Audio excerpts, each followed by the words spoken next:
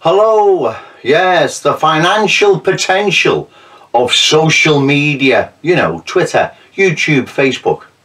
Let's just put this food for thought to you.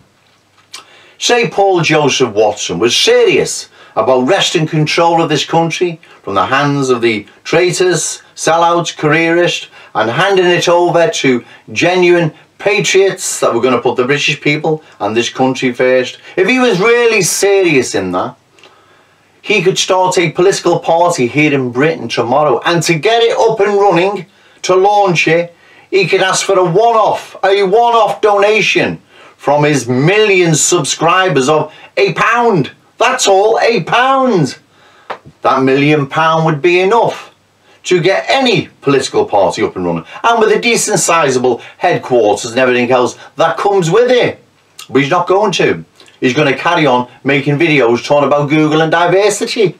I was reading Socialist Worker before online, and there's a bin strike in Birmingham, and the left, the Socialist Workers Party, they've been behind it, right? You see, we can easily get behind causes like that, strikes like that, quite easily.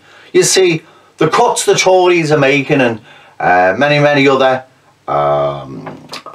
cuts, that's the word, yeah, cuts I suppose, they're making, it's due because there's not enough money in the pot to finance everything, and given the volume of migrants coming into the country who also need an endless pot to cater for their needs and whims and whatever, right? No wonder there's no money to sort the bin strike out, to pay the bin men more money, or whatever the grudge of the strike is, right? Laying men off or whatever. But anyway, all the same, right? We could be behind issues and causes like that, but we're not.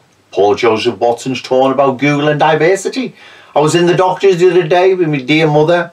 There was a family in there, a man, a woman and a child. They looked like Syrians. They weren't Pakistanis at all. They were still Arabs.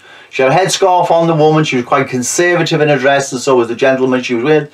And they had a little child. But what I noticed, they had an interpreter with them that had to explain to the staff, the receptionists that were working at the doctors, whatever it was they had to explain. I don't know, I wasn't near enough. But there was an interpreter there. And I've looked up that. Interpreters are costing this country now £100 million a year. No wonder they can't pay the bin men the wages they need, or whatever it is, the gist of the strike, whatever it is. I never read it all, it just caught my eye before. But anyway, there's a bin strike in Birmingham, right? And it's all the Socialist Workers Party going about cuts, they're making cuts, the Tories are making cuts, and this, that and the other, and they've had to lay off bin men, or whatever it is. But I got the gist of it, I just scanned through it, just looked through it. But my point being is, we can get behind issues and causes like that.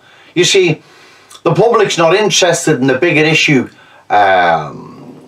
matters that are happening around the world, but it's in the Middle East, North Korea, Trump or whatever.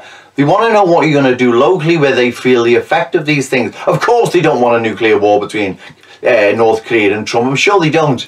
But what I'm saying is that these issues, like not getting your bins emptied on a weekly basis and your rubbish starts piling up, that really does affect you and annoy you, and also it causes hygiene problems. So we can get behind issues, causes and tragedies like this, but we're not. So getting back to Paul Joseph Watson, he could start a political party tomorrow. So could Nick Griffin. He's got 28,000 likes, followers on Facebook. Ask for £1 a week off them. We could get a political party up and running, no problem. So I'm going to put this to the test, because I would like my subscribers to give me £1 a fortnight, £1 a month, right? £1 a month, whatever.